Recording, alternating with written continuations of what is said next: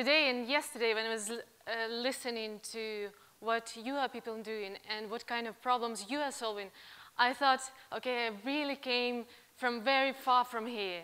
And not physically, but politically, first of all. And I thought that first, before I tell what I wanted to tell you, I would like to give you some context. So if you imagine this stage is our planet, and here is the Western Hemisphere, and this is Eastern Hemisphere. So I came somewhere from, let's say, here. It's Ukraine. It's 7,000 kilometers away from New York. And although it feels here as it is Iceland in terms of temperature, but maybe it's something with global warming. So, my country is the part of former Soviet Union. This is a state which obtained its independence only 20 years ago, but still it's a country in transition, unfortunately.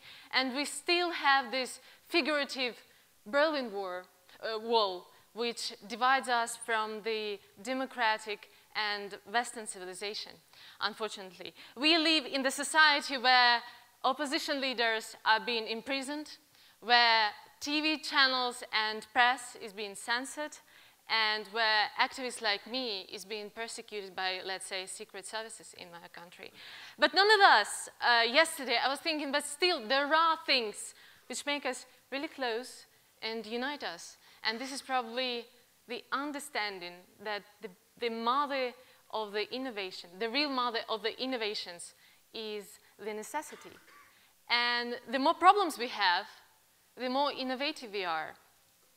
So here I would like to tell you the story about how we use the communication technologies in Ukraine to destroy, to break these figurative Berlin walls. Things created by the people have tendencies to live with their own life. And this is probably what internet and technologies, these things of type.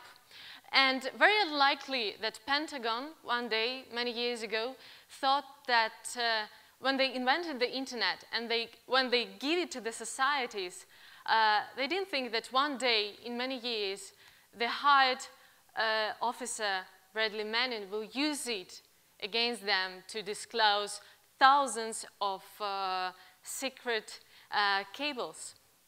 But the things designed to bring more comfort in our lives sometimes bring big discomfort in other dimensions. And this is probably what happens with iPhones, with mobile technologies, with communication technologies, with codes. They become peaceful weapons for journalists and activists like me. This is a Romanian artist. I like to use his pictures for my presentation. His name is Dan Periovski, and he obviously has his own reading of new technologies in our life. Apparently, it's a skeptical view of what devices play a role in our life. But what I like about this picture is this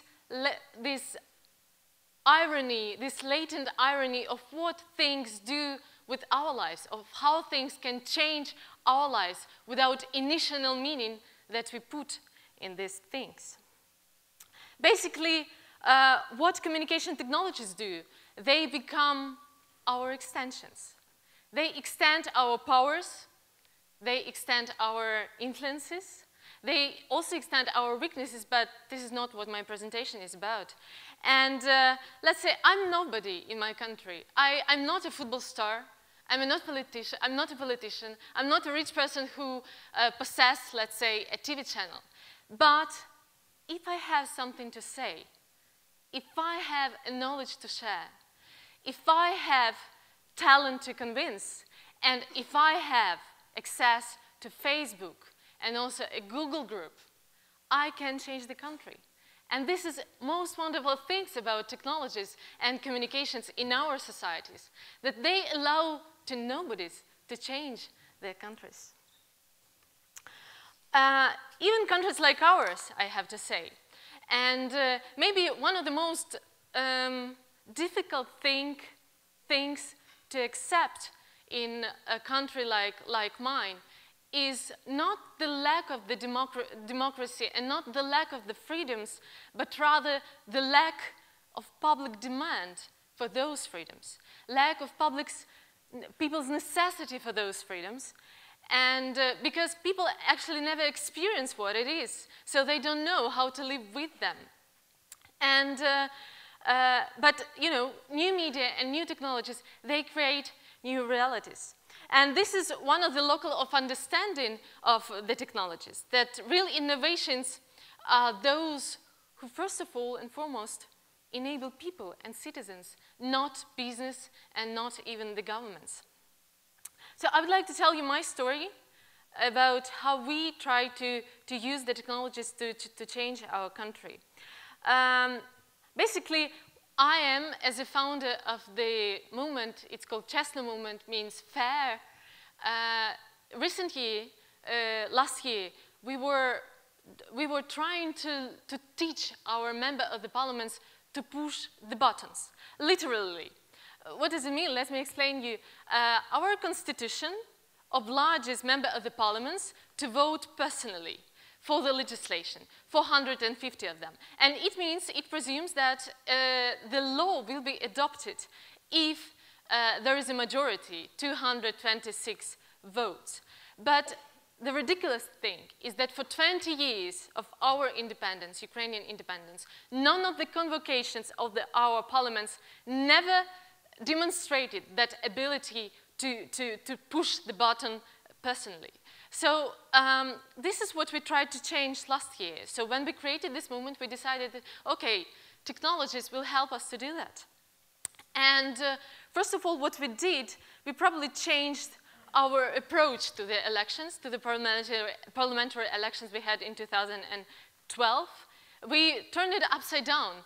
We decided not to react on the things, not just to monitor the things, but to build the agenda and to push for it.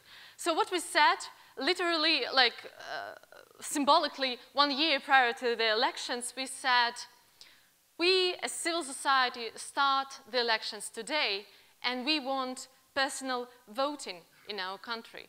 It should change, it should have changed the whole approach of how candidates are nominated, of how legislation are being adopted in the parliament. Why there is such a problem, I forgot to say, because, you know, in our parliament, very often rich people are just buying the seats in order to secure their business. They are rich guys, they pay, let's say, $5 million for the seat, and they are there, but very often they just never appear in the building of the parliament. For 5 years, for the term of 5 years service, they never just cross the building, you know, walls, and that's a ridiculous thing. But what we did is, yes, we did 3 things basically. First of all, we collected a database of those proofs that MPs do not do what Constitution obliges them to do. So we crowdsourced the proofs of how MPs do not vote personally. Videos, either photos, and journalists and bloggers helped us with that. Then we created the supporters all over the country. And first of all, we used obviously Facebook and our Google groups. So whenever our opposition leaders or party leaders come to the regions, first of all, they were asked, okay, if you are running for these elections, you are so good, and if you promise those, you know, paradise, why don't you just promise that you vote personally as it is in the legislation already? And the third thing we did, we created a huge noise. And we extended this noise beyond the networks, of course.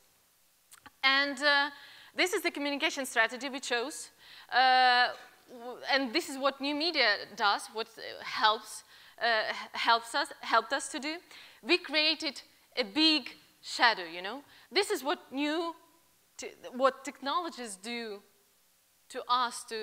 They create a big shadows of small people like me, which are frightening to such powerful people as our politicians.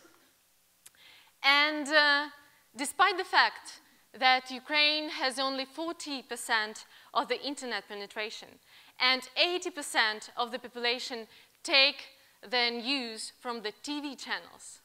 We managed to create this public surveillance over the politics.